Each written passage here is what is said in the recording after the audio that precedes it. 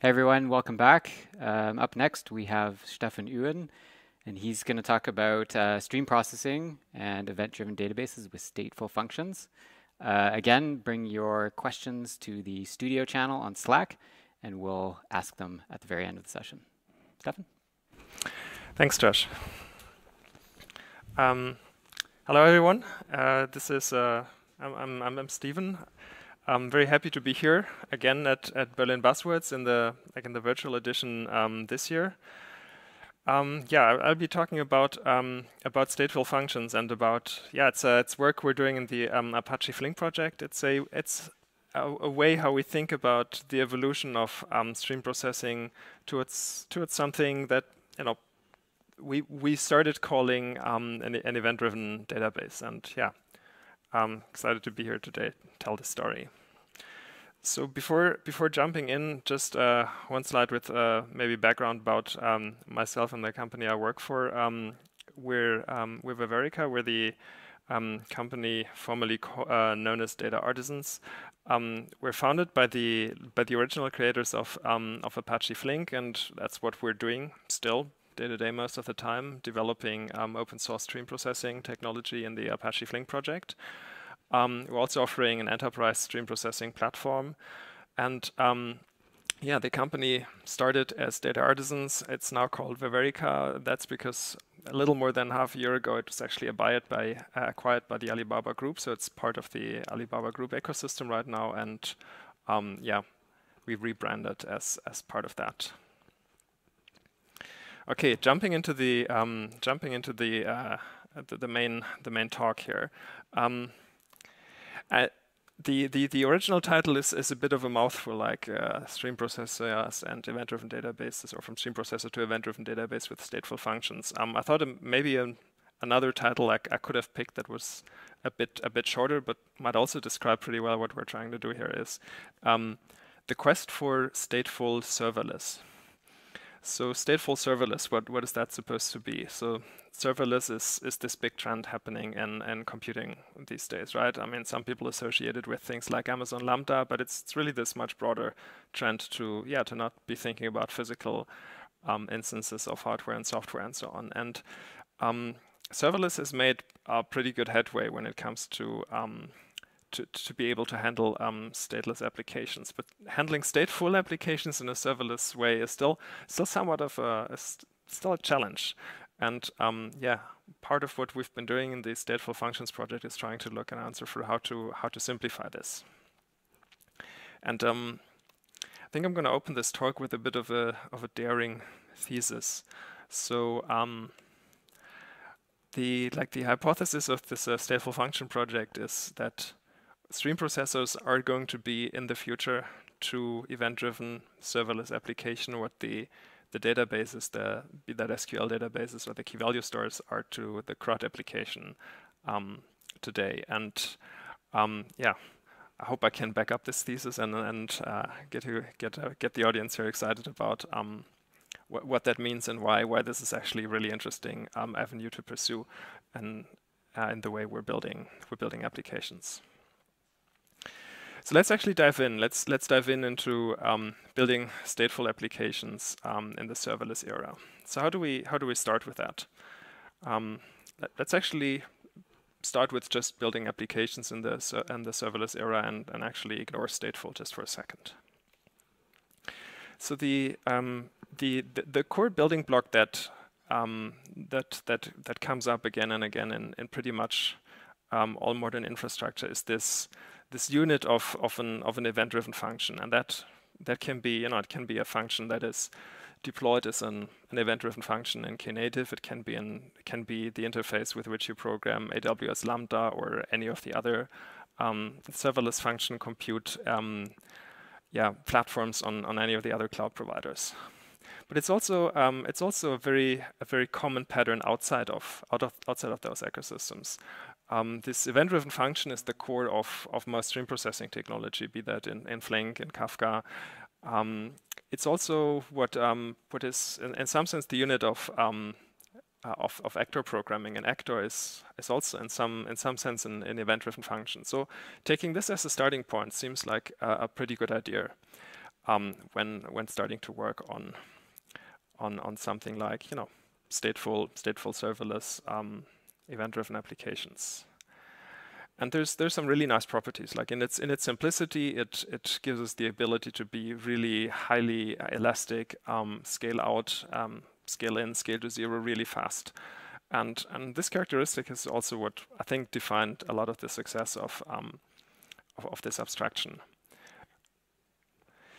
So this is, I think so far, this has been in the industry a pretty big success story when it comes to building stateless applications.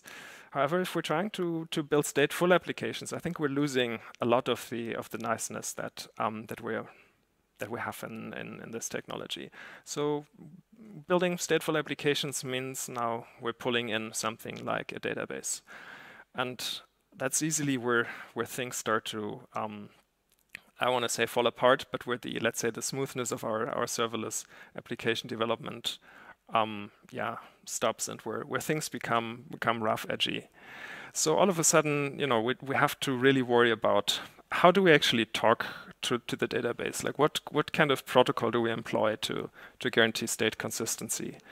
And it doesn't just stop with saying, sure, I'm going to use a database that supports transactions and so on. We still have to worry about the different instances, looking at stale information or trying to aggregate different data from different snapshots and so on. We see very often that while the stateless part is infinitely scalable, infinitely, I mean, to as much as your cloud provider is willing to provide, very often the bottleneck isn't actually in the stateless part itself, in the Lambda functions. The bottleneck starts to become the access to data in the database. So you're making a request, takes a while to process and respond, and while you're scaling out the functions to be able to handle more of these requests at the same time, it doesn't really help the application because the bottleneck isn't the function itself, it's actually the database. It can actually make things even worse. So if you're actually scaling the stateless part too much because you see that a lot of the functions are starting to take a long time to execute just because they're waiting for the database to process the requests, you're scaling this out more and more, you're hammering the database with even more requests, and all of a sudden you start to see like request limiting, or you see failures due to denied connections and so on. And while all of this is in some sense solvable with the right tricks and techniques, it's just something where the whole serverless experience is starting to fall apart. It's something where state is just inherently not serverless in this situation. It's something you have to explicitly worry about, you have to manage, you have to think about there being a physical database with limited amount of connections, with supported request rates and so on. So this is really part of the problem we're looking to solve here. Another part where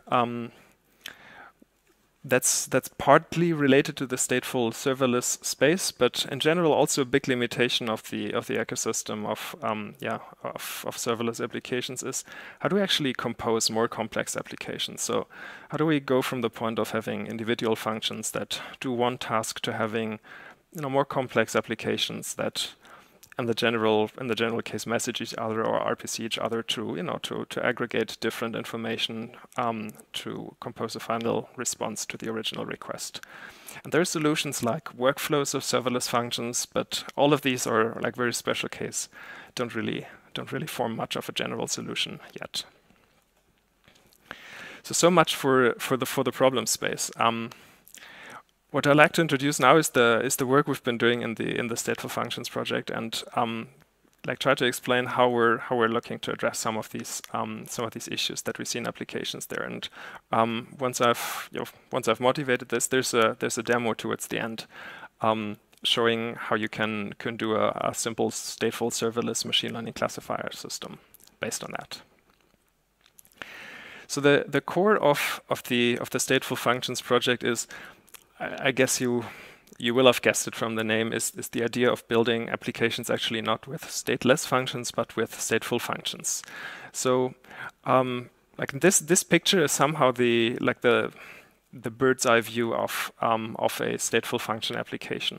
In the core, it consists of a lot of functions that treat state as almost as local variables, like a property you'd find in having just persistent local variables in a regular Java program. Not something that is a proxy towards a database and so on, but really just constant time access to local state. That gets rid of a lot of the problems of actually dealing with state. There are multiple instances of these functions. You can think of them like in the same way as you have in actor programming. You would have multiple instances of these actors, and they basically invoke each other. They send each other messages, take the responses, and process them. And the second part that is really a big deal that we paid attention to here is trying to get a lot of the common problems of this interaction out of the way. So assuming that if you have one function that messages another and is expecting a response from that function, you can actually assume that this reliably happens exactly once. You can probably already see, like in the terminology and also in the kind of guarantees we're going to give here, this is clearly coming a little bit from the direction of data stream processing, which is what we're working on in the Apache Flink project pretty much most of the time. So yeah, these guarantees that stateful function is trying to give you are very similar guarantees to what modern stream processors do want to give you, namely consistent local state and the ability for functions to talk with each other with exactly once guarantees. That means a message that you send is guaranteed to arrive, and it's guaranteed to arrive once. If something happens on the way, the whole system will consistently undo certain changes both on the receiver and on the sender side to be able to retry it without duplicating any effects. And the whole thing is actually built to work without having to manage a database in the background. So state management that happens in the function doesn't actually in the background actually propagate to a database, but it's asynchronously snapshotted to mass storage, something like S3, or HDFS or other mass distributed file systems. And yeah, the way you actually program this, in the newest version, we support both Java and Python, is very much, I would say, akin to a very lightweight actor programming API. This is a simple example that takes a message, looks a little bit at what is the type of the message, how should I react to it? Is it a vector that I should compute a classification for, or is it a feedback with which I should update my model? And then you can actually, if you look at the code below, it's not a 100% complete example, but it gives you a rough idea in how you just access state from the local context, do some actions, and send out a result message. So this is kind of from the API perspective, the core of the idea behind building applications with stateful functions. And I hope it kind of explains how, at least from the programming abstraction, this kind of helps you to get rid of thinking about a database in the background, because you're thinking just about functions with local variables of state, and you don't have to worry about the composition of functions in ways that are we have to worry about fault tolerance and failover, because it gives you these kind of stream processing like exactly once guarantees across the communication of a lot of functions. For those of you that have actually followed the stream processing and Apache Flink space a bit, they will probably recognize that this is very reminiscent of a lot of stuff that is happening here. So what's really the main difference? There's a lot of difference in how it works in the background, which I'll come to in a bit. But also from the programming abstractions perspective, there are differences such as the topology and stream processing is usually a directed acyclic graph that you predefine. So if you build a stream processing application, usually start with some data sources, and then you say, okay, I'm going to apply maybe a filter transformation here, a map transformation, and then I'm feeding this into the left side of a join, and then there's another stream I'm feeding into the right side of a join, and then I'm applying an, let's say, aggregation by a certain grouping key or so as the last step. In contrast to that, the idea of stateful functions is really to be much more low-level and flexible as you kind of need it for a lot of applications. So you're not defining your data flow a priori. You're basically just deploying functions, and they can dynamically at runtime decide who they talk to. They just send message to a logical address, and they await a response from there. They can communicate in patterns that include like cyclic messaging, which you cannot do in stream processing. And they have a very dynamic nature in how they are created and how they occupy resources. Versus stream processing more has like fixed pipelines that, they can be scaled in and out, but at any point in time, they actually have a certain fixed set of resources. As such, the idea behind stateful functions is actually much closer to something that I think it's been often called virtual stateful actors, but with very high consistency guarantees, like consistent local state and exactly once messaging guarantees. So if you're coming from this space, if you're for example an Akka programmer or so, you can think of stateful functions as a version that makes an opinionated choice in how these certain configurations should be chosen. For example, you don't have a super flexible system of like supervision and deciding what you do if an exception happens or so, but rather the system makes an opinionated choice to say, okay, we're opting completely here for strong consistency guarantees, and we're, for example, not remaining available under a network partition. So while with actor systems like Akka, they give you these very flexible primitives with heart beating and watching and supervision, and you can, for example, also build AP systems and so on. Stateful functions is really an opinionated choice towards a CP system that is in that way actually making the APIs quite a bit simpler. So from the API perspective, that is pretty much it. One big part that is the question now: how do we actually handle state the serverless way? Because we kind of touched only on, yeah, sure, we don't want to have this. We don't want to have a database in the background. We don't want to, be forced to deal with connections and so on. We just want to pretend that we have persistent local state, and then there's some snapshots in the background. So I admit there was a bit hand wavy in the first part, but I was so on purpose just to focus on the aspect of like what is the API towards the user? What abstraction can the user expect here?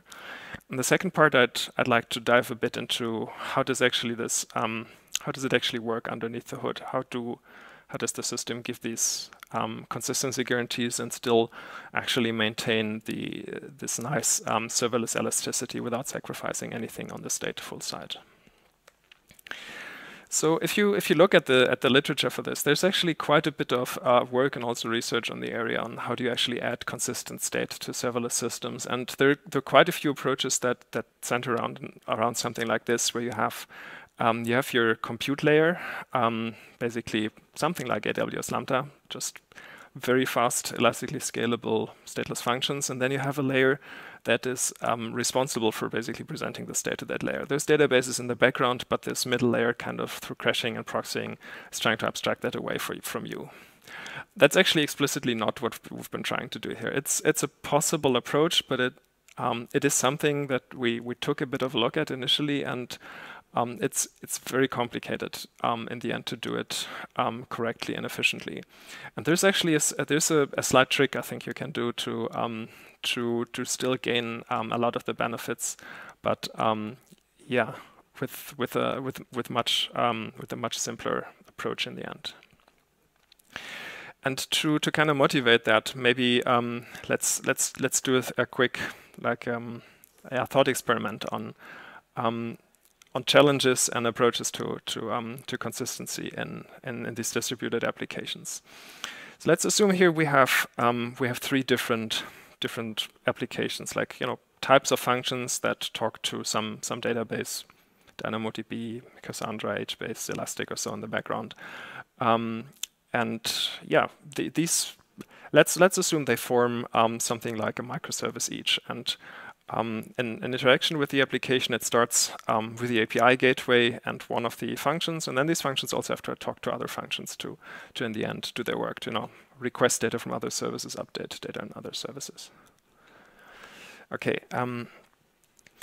The first thing that happens is that there's a request to the first service. It looks at the database. It updates something, and then it sends a message to the second service, which in turn also updates something in the database. Now, let's assume in this case here we have a failure, and we didn't get a response from the second service back to the first service. So the second function actually didn't tell the first function, okay, everything went through. Now we're in a bit of a tricky situation because we don't quite know, did it go through or did it not go through? Do I have to retry it, or will it result in a duplicate? Did it actually go through and not just miss the acknowledgement, or yeah, just it's this general problem, two generals problem that is hard to solve in distributed systems, and there's lots of work in applications and protocols and so on to try to work around it, but it's always an issue you have to worry about in one or the other way. Now, one thing we can try and do is we can just try to reverse a little bit the role between the application and the database here. So let's assume just for a second that instead of the API gateway actually talking to Lambda here and sending the request there, and then Lambda talking to the database, it would actually first send it to the database, and then the database would record it, associate it probably with some entity that it belongs to, let's say user ID or so, and then from there call a function, get the request back, and then send it back to the database for the next service, which in turn would also invoke the function. If we actually have the problem now that we see a failure in the transmission, we're in a much easier place actually. Or in a much better place to solve this problem, because on the database layer we're handling both the state now and the messaging. And once we do that, we can actually employ a lot of very, very known proven protocols in a very generic way to actually make sure that the updates to state and messaging, that this happens in an atomic way that does not cause loss or duplicates. And we sort of have a way to make all our invocations to Lambda functions pretty much, stateless, idempotent. So if we actually have to call this function again, it actually doesn't matter, because that function does no longer make a decision about sending a message or about triggering an update. All these decisions are now just generically made down inside the database system. So in some sense, what we really need to employ this trick is kind of this inversion about how applications and data interact. So rather than having an application that takes a request, talks to the database, and gives a response, we actually have something like, I actually see it on the slide already, something like a stream processor that takes this stream of requests and then calls our applications and gives a stream of responses. And if we do this the right way, then we can just keep using applications or building them in the exact same way as before. And we just swap the database with the stream processor, and we can pretty much go. And we've gained a very nice way of building stateful systems here. It also means that we're really switching a little bit the roles of who is actually in charge of driving the entire application. In the classical sense, it's the application. It retrieves the request, and it's in charge of making requests and responses to the database, and the database pretty much reacts to those. And on the right-hand side, we have the stream processor deciding when it's the right moment to actually invoke the application with a certain piece of computation that we need to do. So applying this maybe to something like something like the AWS stack, if you're familiar with this, it would actually mean that instead of let's say we're building an application that processes data from Kinesis, which is like a streaming message queue here. Rather than building it in the way that you would find it on the Amazon blog, like define your Lambda functions to consume data from Kinesis and then work around DynamoDB, we'd actually say like the first consumer of these events is actually the stream processor, and then the stream processor talks through the API gateway to the Lambda functions. And it's actually worth noting that we kind of solved two of the most cited problems of the whole serverless space with that, like consistent scalable state and messaging and composition.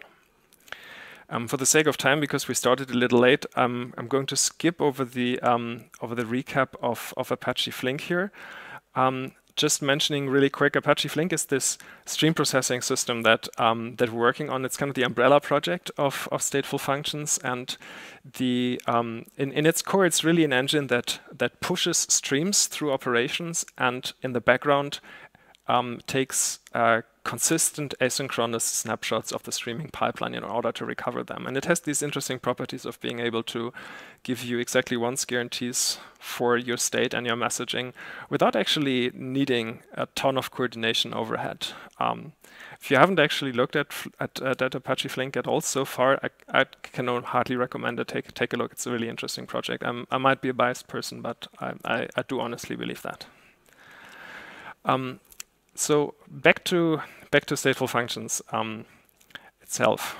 So as I mentioned, this is built on stream processing technology. In this case, specifically on Apache Flink. If you actually deploy, if you actually use it in production, what you actually see is that in the core you deploy a cluster of Flink with stateful functions, pretty much like you would otherwise deploy a database, and you basically register modules, ingress modules or so, that say, okay, here are the events that you consume, that you react to, and then you can actually register certain modules of functions that may result on as separate Kubernetes deployments, or may reside behind an API gateway if you're talking about serverless functions to actually execute the logic. And yeah, let me actually quickly show you what this looks like if you actually use it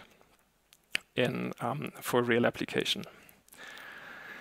So the use case that I've picked is actually a machine learning application, which is taking a stream of user events and is outputting like a fraud risk score for that.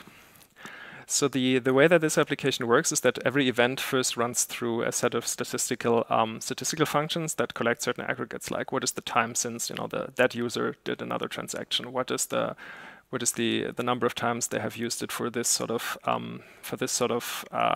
product, or how many times have they used it in that country, and so on. So think of it as different aggregates of such features.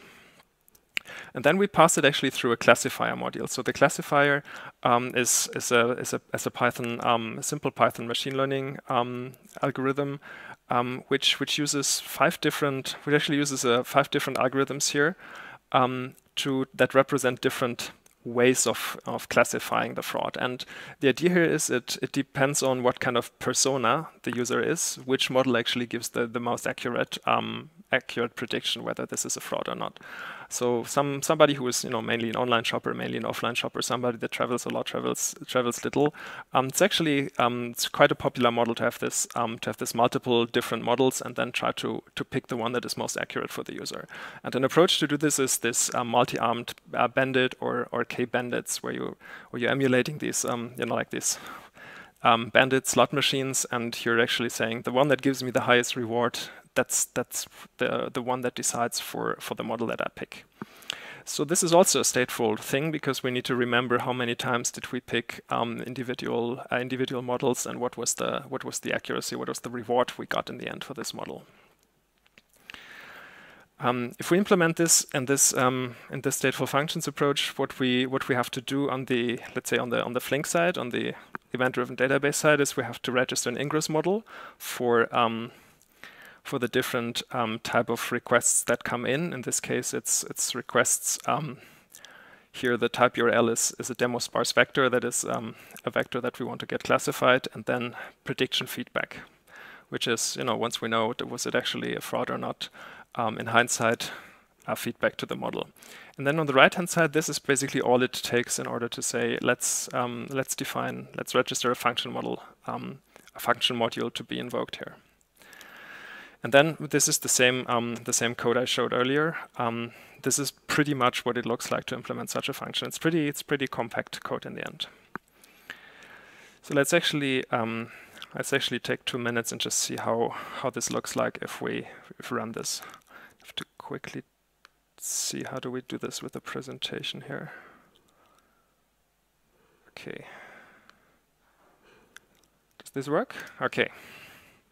I just hit play. It's a pre-recorded demo for the sake of being easy to broadcast here. Okay. So the application that we're seeing here is outputting or is visualizing on the right-hand side our average fraud score, and we can probably see that something's off here a little bit, because 0.8 of every transaction being fraudulent, they were probably misclassifying something here. So over time of this demo, we want to repair this.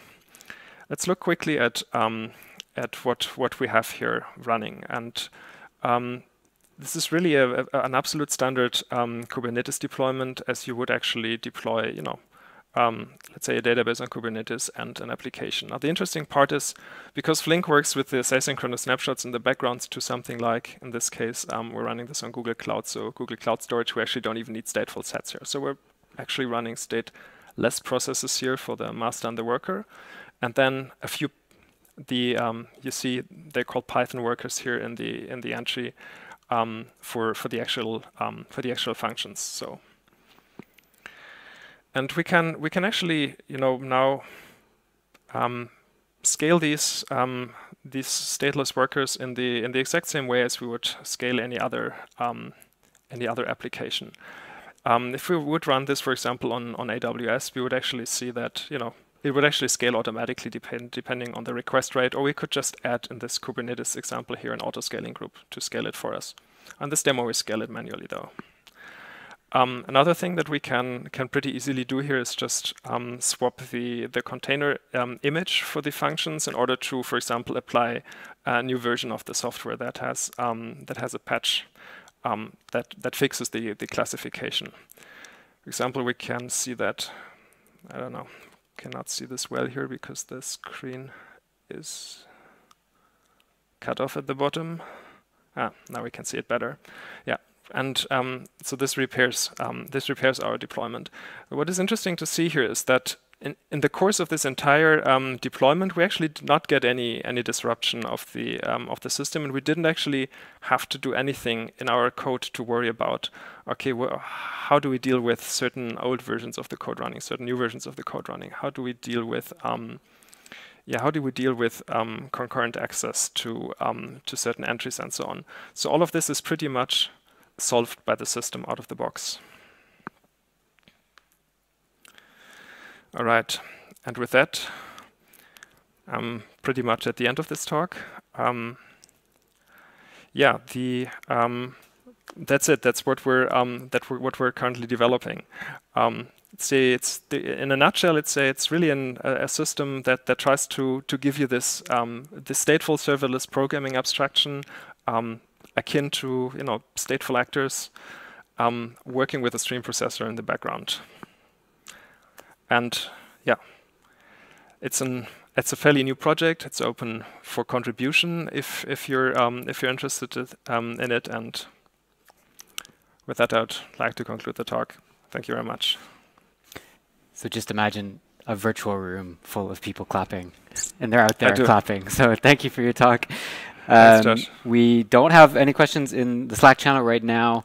I would remind people to join the breakout group, great breakout room in Jitsi, which you will be in after this. I have one really quick question because we're really out of time. What do you think are the ideal use cases? So compared to what you showed and what other people might use, what do you find is like the real? Yeah. Let me try and give a very short answer to this. There's a lot to it. I think actually something like I showed in this demo, like distributed, like doing distributed feature vectors for machine learning classifiers is actually a very good fit for this type of applications. Another one is actually like maintaining distributed statistics and aggregates for IoT or so use cases where you have lots of decentralized sensors, and what you want to keep is an overview of what are the individual what is happening in certain areas in certain regions. And you have, for example, the sensors have spiky loads, so you're really interested in this very elastic system.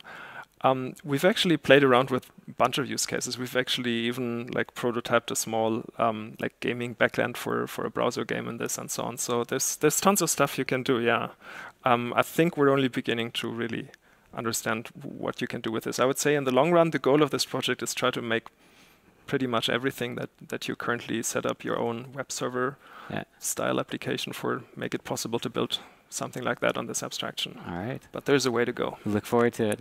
All right. Thanks again.